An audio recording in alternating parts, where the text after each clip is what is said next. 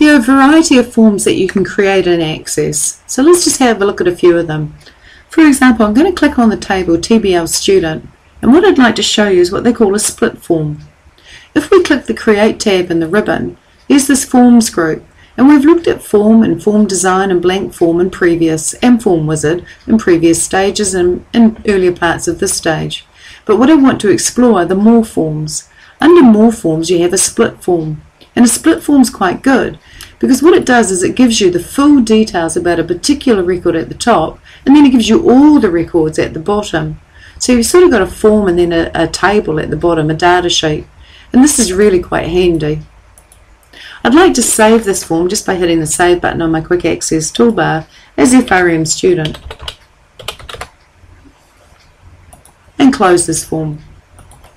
Another type of form that's really quite nice is a Datasheet form. It looks very much like a table. I'm going to click on the table result, TBL result, and go to Create in my ribbon and go back to More Forms, some of the buried away ones, and choose Datasheet.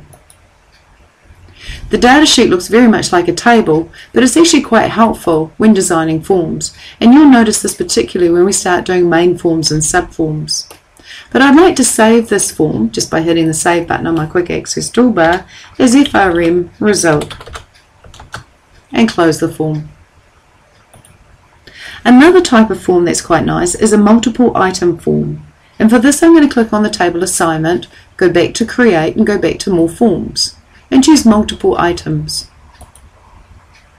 And here's my Multiple Items form, which is a nice sort of continuous way of viewing the data.